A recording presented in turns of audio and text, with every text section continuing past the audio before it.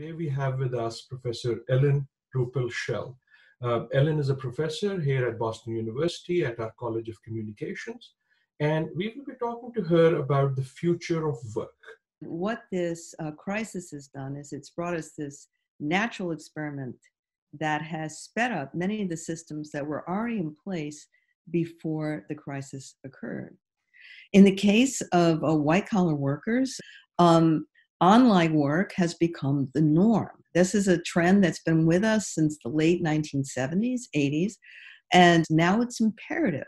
What does that bring us? As you mentioned, Zoom has become a verb. We all have become familiar with it.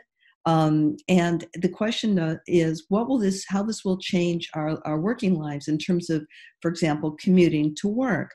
Many environmentalists think it would be great if we would no longer commute to work or travel for work. The idea of working in teams. Many people think we overrate the importance of actually working in teams. Now that we are often alone in our homes, will this reorient us in a different way? As well, white-collar workers working from their home are also often doing their own childcare. The average age of a worker in the United States is about 39, which means many of us have children. Some of us have young children in the home while we're working. What does this mean? Well, it confronts us with the fact that we have children, that workers have children. What are we going to demand going forward in terms of childcare as white-collar workers? Now let's flip this to the people who are taking care of our children normally, the pink and blue-collar workers.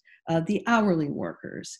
What this has shown us is, of course, the importance of these workers in our lives, the value of these workers. We're now seeing how valuable, how vital that job really is.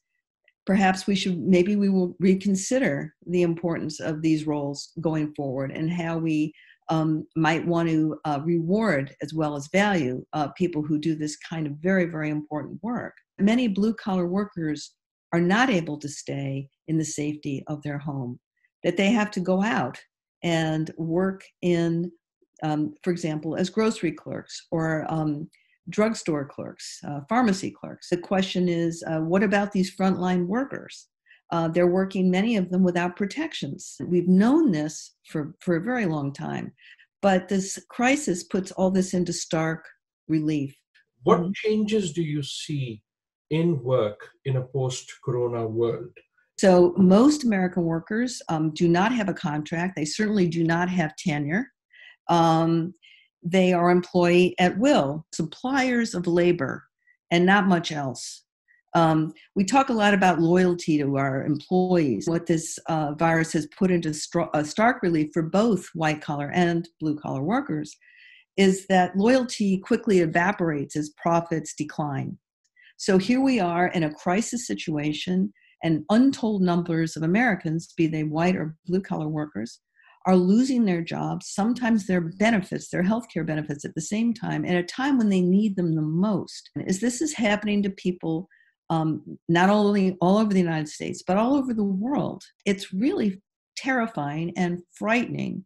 People are suddenly confronted with the reality that they really don't have very much leverage in their employment situation. What are the type of good things that could come out of this experience if we learn from it? So what I'm hoping that will come out of this is that the employee at will doctrine will be reconsidered. We might want to reconsider what we value in terms of work. And I'm very hopeful that this has brought us all up short and said, oh my gosh, yes, these are almost human rights. We should have these things. How terrifying to have a family become suddenly unemployed and uninsured. I'm hopeful that we've learned from that and we will start considering putting in protections. I know that's wishful thinking, but I'm going to wishfully think.